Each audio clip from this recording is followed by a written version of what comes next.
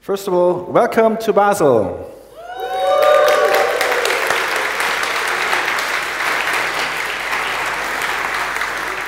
So this is EuroPython 2019. It's the 18th EuroPython conference, so we've come a long, long way. We sold even more tickets than last year. We sold 1,200 tickets for the conference and 300 for the training days. And I'd like to welcome especially the new EuroPythonistas. I had in the opening session for the training days, I had a call of hands, so please put up your hand if you're new to EuroPython. Wow. Excellent.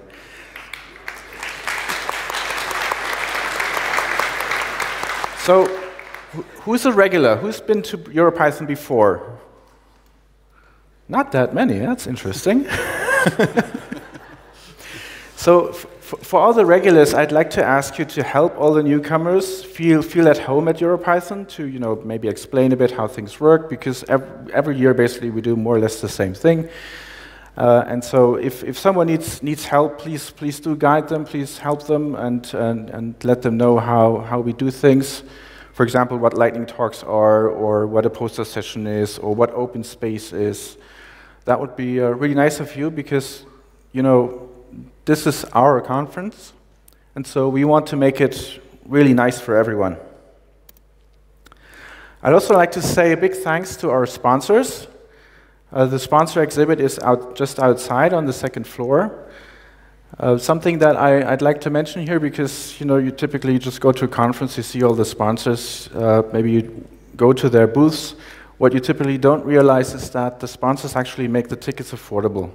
So we'd have to charge you about 200 euros more per ticket if it were not for these companies to help us. So please give them a big hand.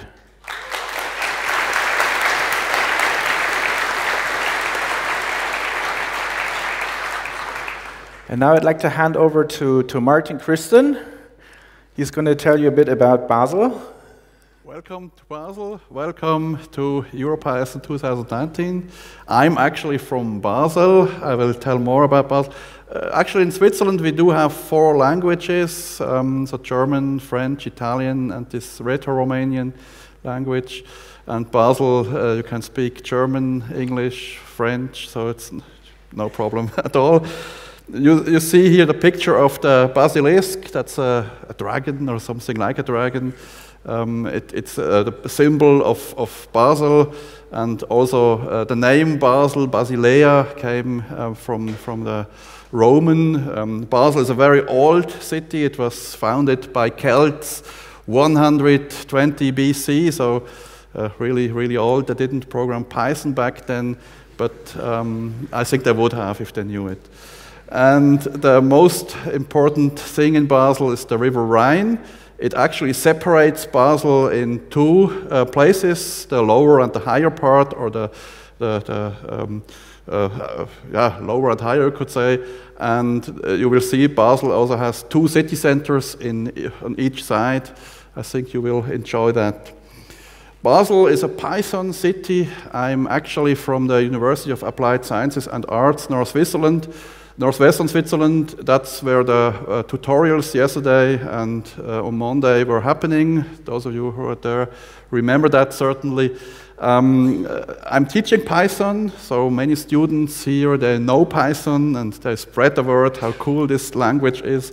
I'm also the organizer of PyBasel, and there is the big GeoPython event every year in Basel. It's about Python and geodata.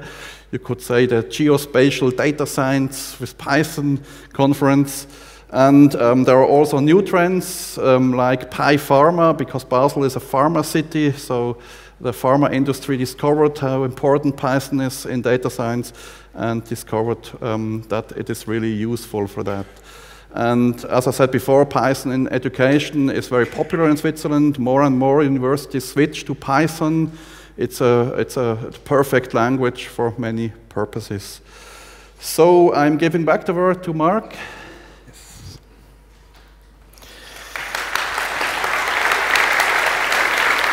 So yeah, please give a big hand to Martin, because he actually invested a lot of time getting all this working here in Basel. It was a pleasure. It was really a pleasure. I like Python. I do everything for Python. So. So, which brings me to the next slide, who's making all this happen. It's actually just a very few people. These are essentially the main organizers. Plus, of course, we have lots and lots of on-site volunteers, the people in the yellow T-shirts, who are helping us enormously make this happen. Without the volunteers, the on-site volunteers that we have, this wouldn't be possible. All of the people that you see here do this for free. This is all volunteer jobs. No one gets paid for these things. So I think all of these people deserve a big hand from you as well.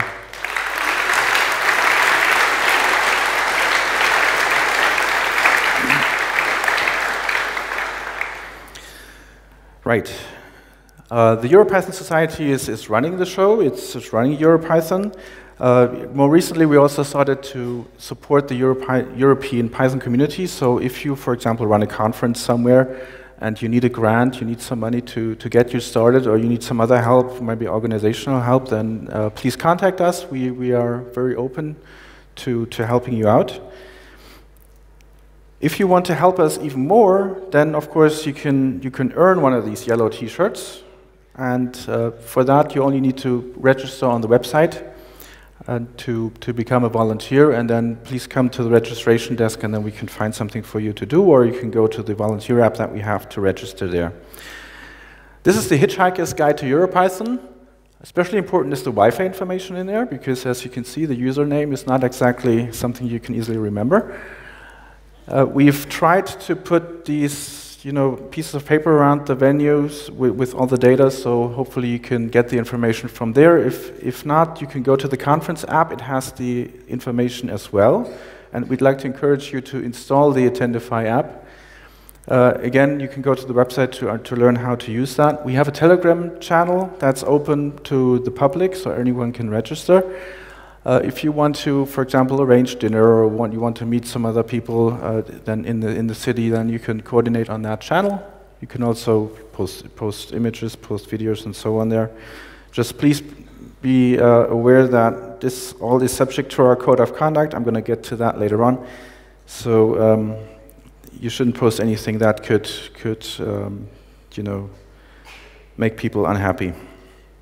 Everything else is available at the conference desk.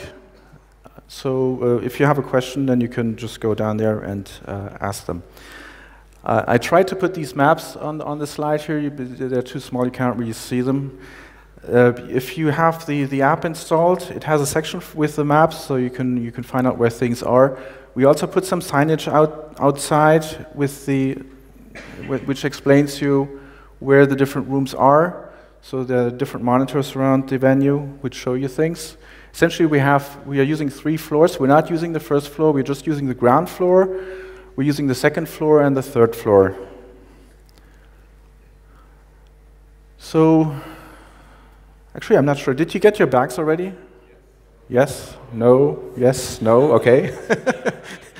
So, if you already received your bags, so the people who went to the training days already received the bags, for example, you'll have a booklet in there, the conference booklet, which has all the information. It has the program. The program in the booklet is not really up to date anymore because we made a few changes, but most of the talks should still be fine. You should have a T-shirt. You should have the official EuroPython Pew device. Did you get that already? Yeah?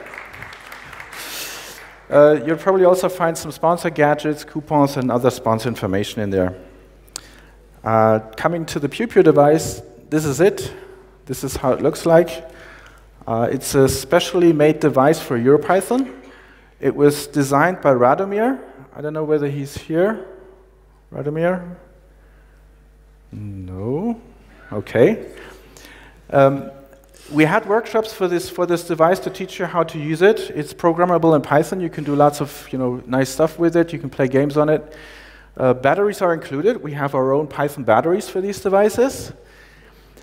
And if you want to read up on how it's used, and you can either go to Radomir and then maybe he can help you a bit, or you can go read the documentation there to figure out how it works. So essentially, you just put in the batteries, you turn it on, and it starts with showing the EuroPython, and then you have to press a few buttons to go to the games. Right. Okay, so the official part of the conference, of course, we have lots of talks, we have lots of poster sessions, we have keynotes, and these are our keynotes. We're going to start with Lynn today. As you can see, we have 4 ladies, 1 gentleman there. So diversity-wise, this is, I think, a good selection. We also have some other events that I would like to mention. So we already had on the training days all the great ones. We're going to have the poster session. I don't know exactly when it is, maybe today or tomorrow.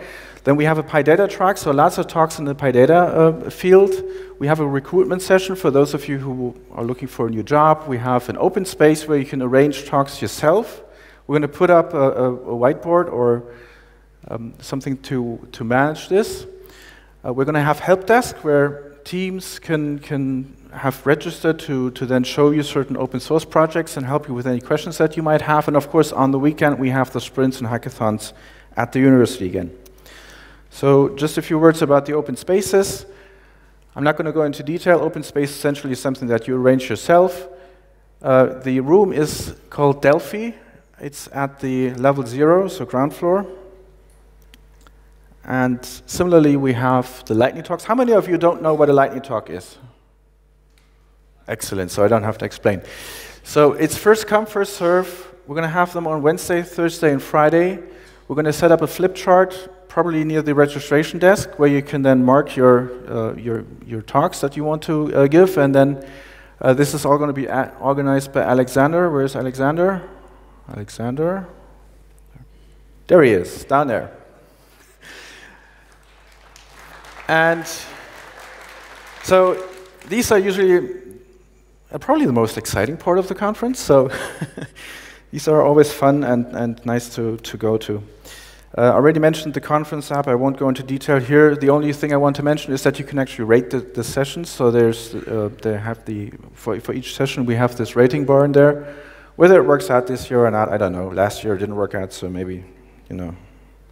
But it's definitely good to find the schedule. We're updating it regularly, and it works offline. Then we have a social event on Thursday. Very important, please get your tickets. We only have a fixed number of seats. I think 400 we have, right? So if you want to go to the social event, then please get your ticket in the ticket shop. We're going to have grilled sausages, baked potatoes. We're going to have, the ticket includes 2 drinks, but of course you can buy more.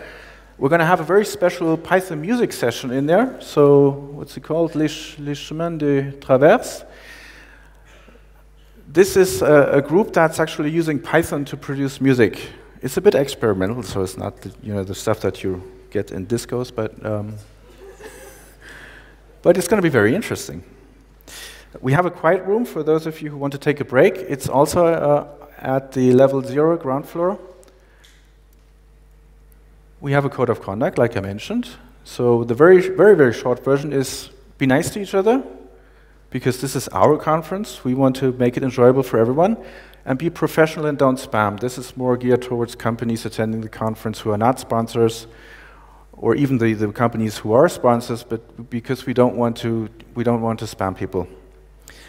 If you want to read the full version of the code of conduct, you need to go to our website. The people on the right here, these are the Code of Conduct workgroup members. So if you have any issues, please contact one of these people. It's probably best to contact them personally. If you don't see them, please go to the registration desk and they can then inform us, and we will come to the registration desk to sort out any issues that you find. This applies to all the channels that we have, all the social channels, of course the conference, but also the social event and anything that happens around the conference.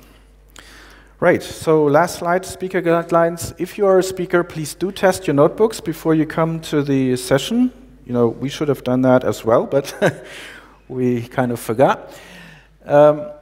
After your talk, please do upload your slides. And there was one more thing I wanted to say about the catering. We have a special food point to when you exit on the second level to the right from, on that side, so it's the left on your side, for vegetarian food and vegan food. and any other diets. I suppose that they can also serve other diets as well. If you want to have food specifically on one of those diets, then please go there. For all the others, I would recommend not going there, because otherwise we're going to run out of vegetarian food, and we don't want that. So we have plenty of other food points available for you to get your food. So that's it. Enjoy the conference.